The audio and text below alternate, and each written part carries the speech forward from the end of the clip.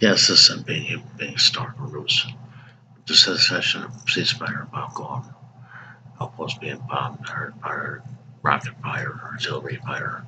They're just blowing Aleppo down. Poor citizens are stuck in the middle of it. They're killing on both sides. They're killing on both sides. There's killing on both sides. Poor pity.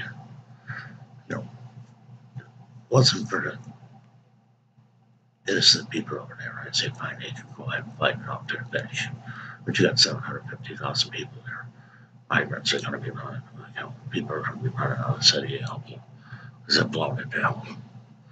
But the opposition rebels, the Al Qaeda, nurse Al Qaeda, and Syrian regime with the help of the Russians.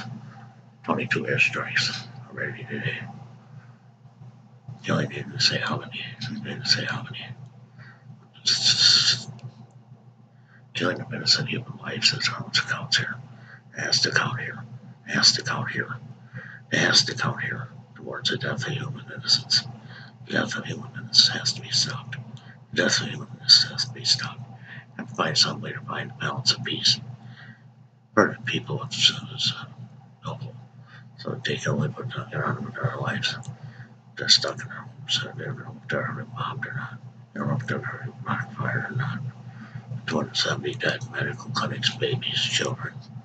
And who knows how many died today? Who knows how many died today? I don't know what count yet.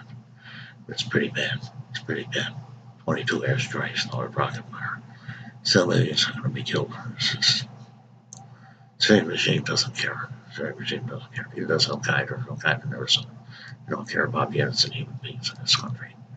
But I do. And that's why I do these videos. This is some video. Start videos. Thank you for watching.